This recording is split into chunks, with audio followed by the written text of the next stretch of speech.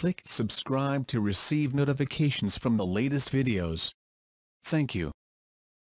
Ellen DeGeneres reveals Elton John's surprising reaction after she came out gay. Ellen DeGeneres has candidly opened up about the moment she first came out as gay.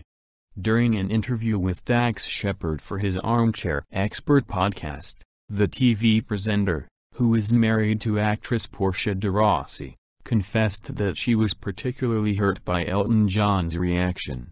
Even Elton John said, "Shut up already. We know you're gay. Be funny," she shared. "I had never met him and I thought, what kind of support is that from a gay person? But everybody assumed I was just non-stop talking about. It hurt my feelings."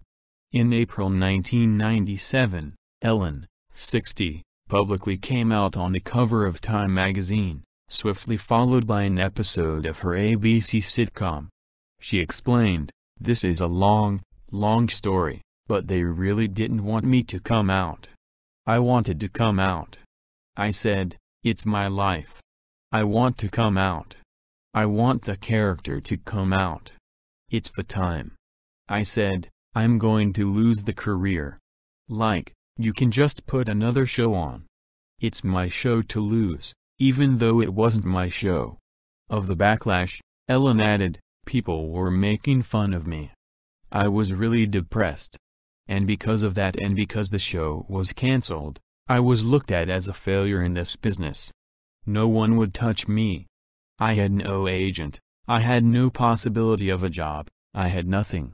After the sitcom, Ellen quickly became one of America's most popular TV hosts.